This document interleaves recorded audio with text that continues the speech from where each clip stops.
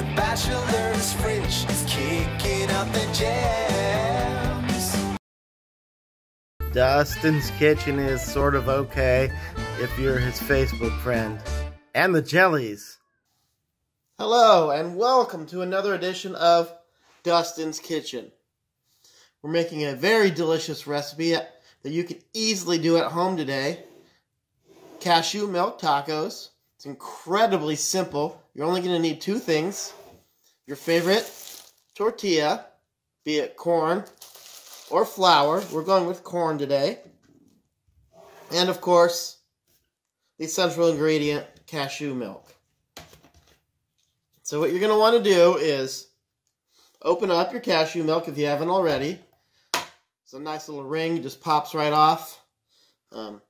Some people like to get their tortillas hot, you know, one side on the pan, about 10 seconds a piece. I just like it plain. It's really good that way. Just go ahead and add in your cashew milk, and then you're ready to enjoy. It's delicious.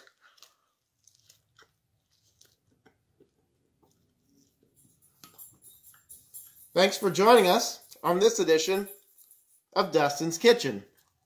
Why don't you check out one of these two videos?